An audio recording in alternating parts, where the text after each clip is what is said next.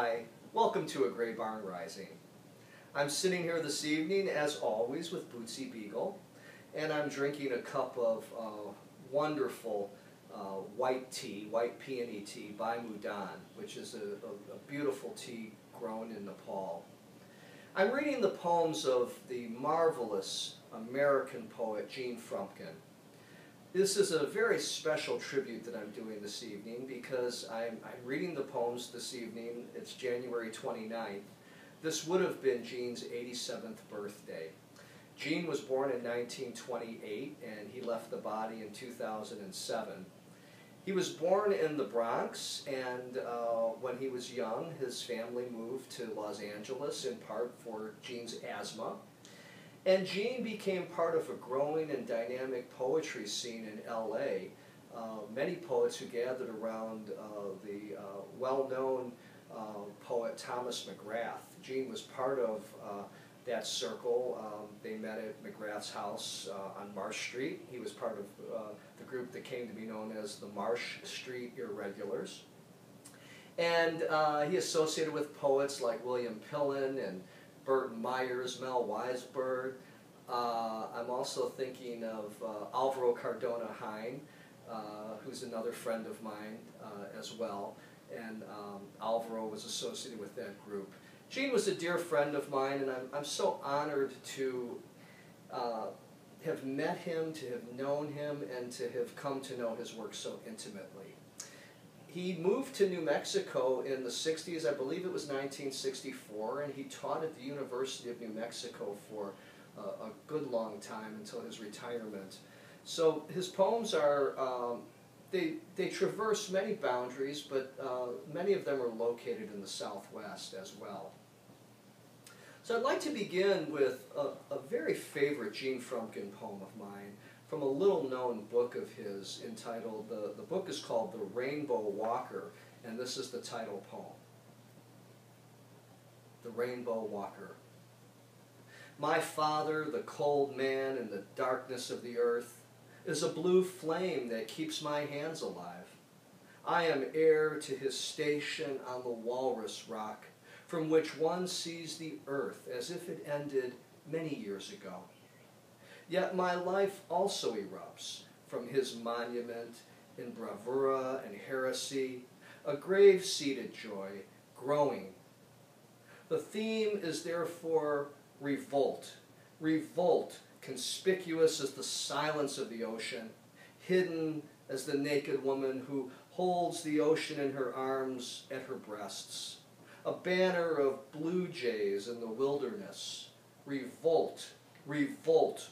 Revolt against the corruptible franchise of the blood, which takes nourishment from scorpions, from stone and leather, which is the hostile humming in the air, a saber-toothed Odysseus in the cosmos of love.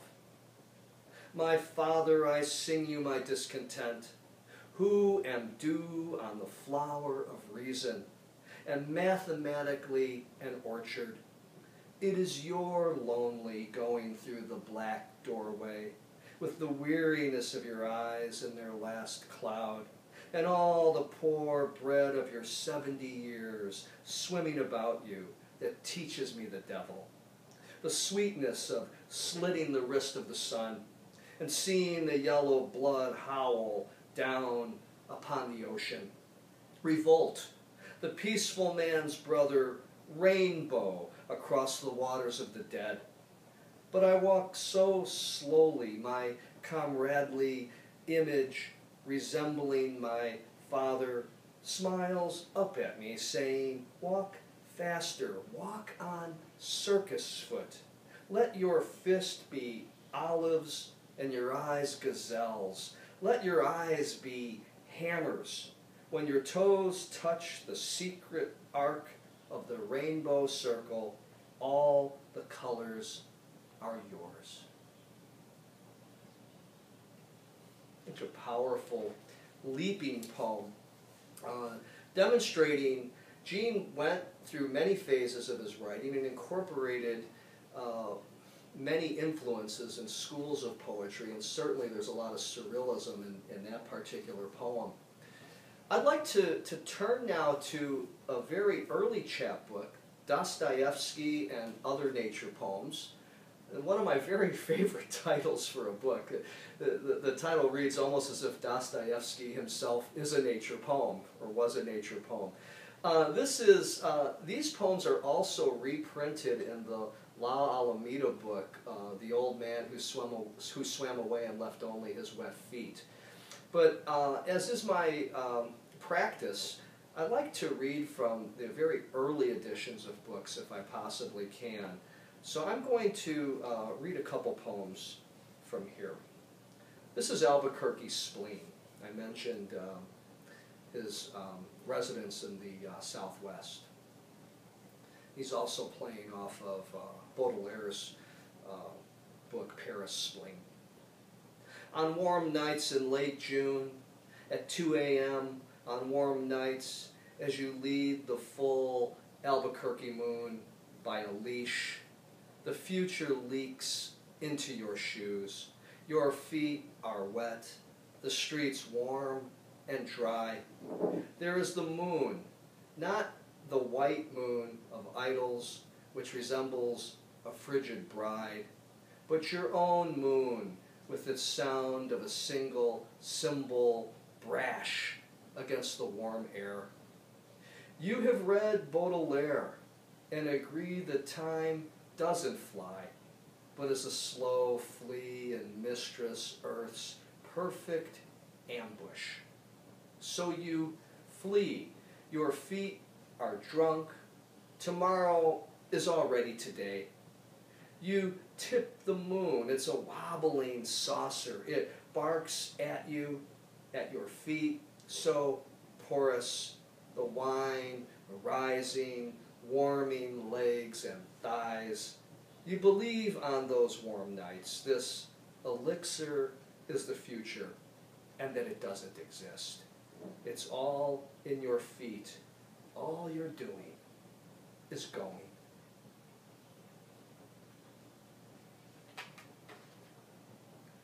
Dostoevsky.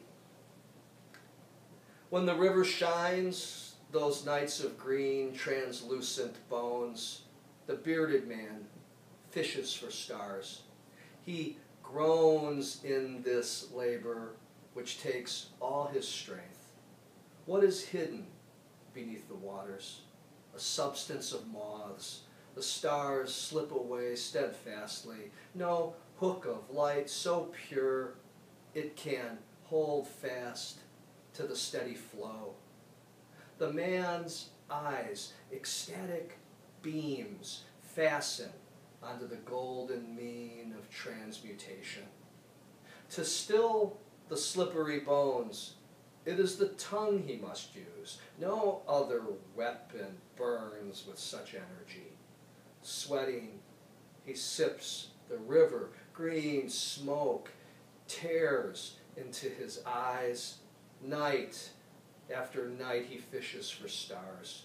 His tongue, a coal, a small orange curve among the gleaming green darts that resist in darkness and still resist until at last and then again he catches one.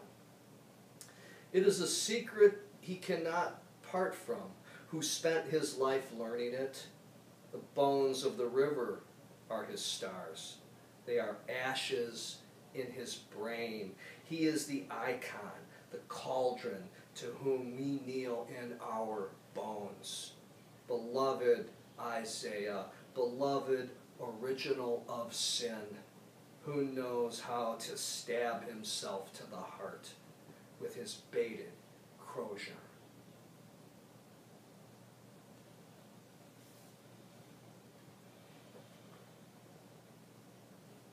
I think I'll give you one more from Dostoevsky and Other Nature Poems.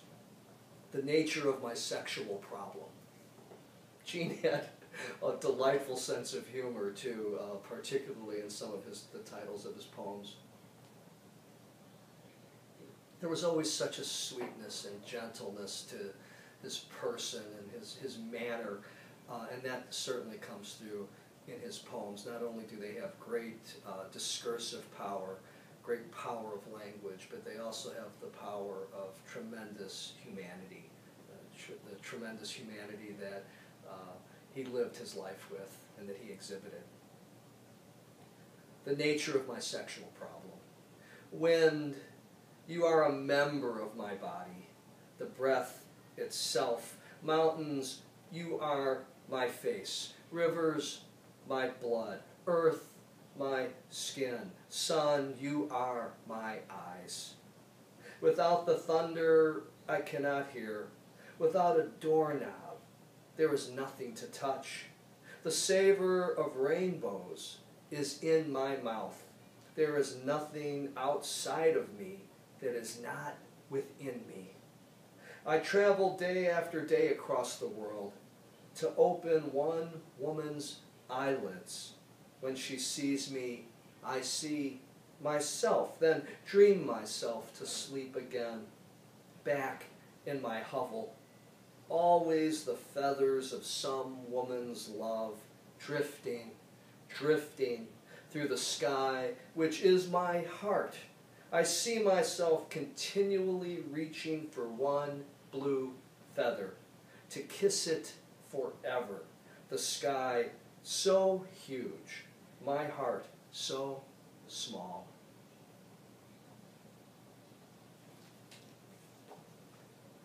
Let me give you a couple more poems. I'd like to turn now to a book of his entitled Saturn is Mostly Weather.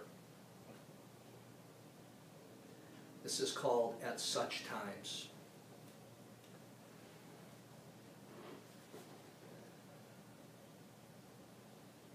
At such times it takes almost nothing.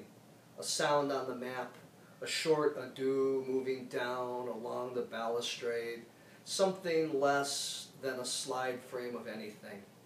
Seen in sepia, she reminded me of love, like long ago, like someone who laughed and vanished in lavender. At such times, art punishes. The Victrola plays leftover Schubert, but she wouldn't say love, would she? Unless she meant it. And why not believe in such good luck? Why not at such times? Imagine it. But she is too young, too blonde, too obsessed. When torments the hyacinth, some lover placed honestly on her windowsill in Carolina, where her mother sings German camp songs, and she herself goes mad every summer. Because she is a history stamped on whitest mind, I have entered the age of lust for the princess, and eat with my fingers. I hack at palm fronds with my machete to mutilate all tropical manners. At such times, after she has smiled once more into the molding sun, I weep with unspecified pain.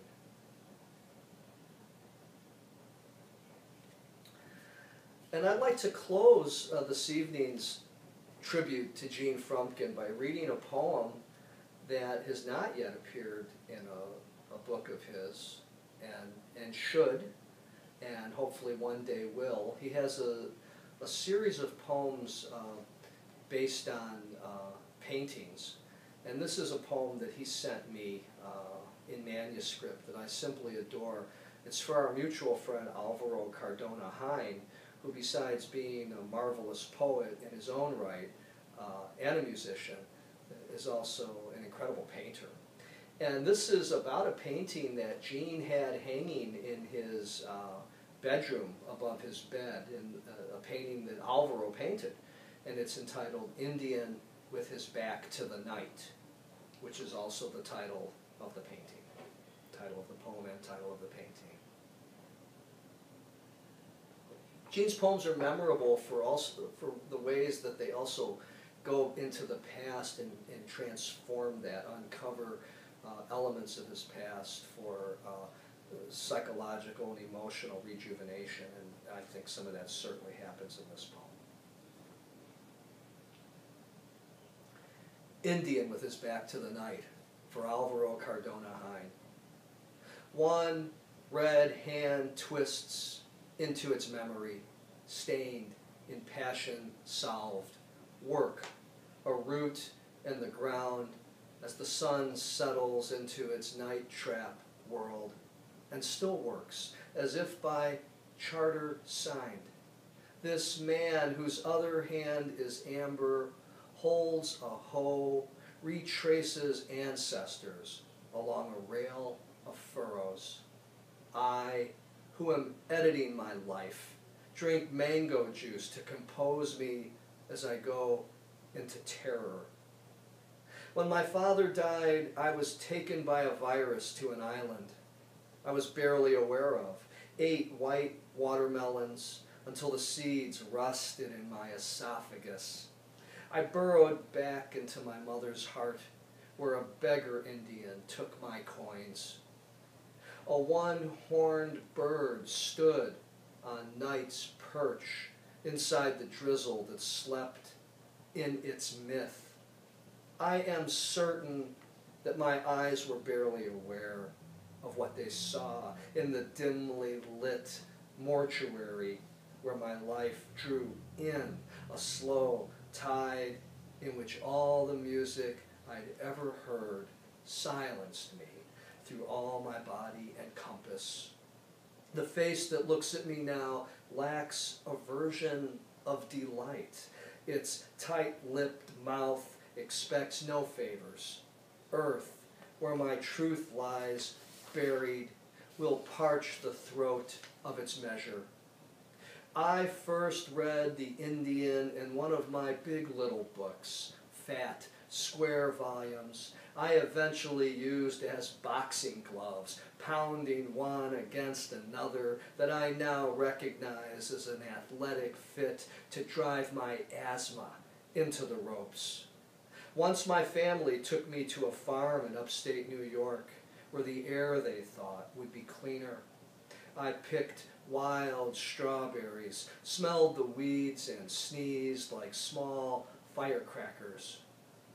That night, a whole dimension of insects tried their luck against the skylight. The moon ignited them. At least I thought they were burning, dazzled by the stealth of my fever. My childhood generic Indian was exotic in a future I didn't think I would reach. I know now that Indians carry pitchforks, hoes, shovels, and work at life without holding a bow, armed with a clutch of arrows at the hip. If they beg, it is because my heart does not work hard enough. I save my settling sons to exit again from this whisper that speaks to me. I am older now than my tailor father. I sight his needle through the Indian's talismanic thread. The bird flies for home, its one horn plowing the sky. That's just such a beautiful poem of Gene's, in which he moves into the painting and moves into his memory and into his life. So this reading this evening of A Gray Barn Rising was in tribute to the incredible American poet Gene Frumkin. I read an unpublished poem of his, Indian with His Back to the Night, and I also read from Saturn is Mostly Weather, Dostoevsky and Other Nature Poems, and The Rainbow Walker. Thank you so much for joining Bootsy and me for another episode of A Gray Barn Rising.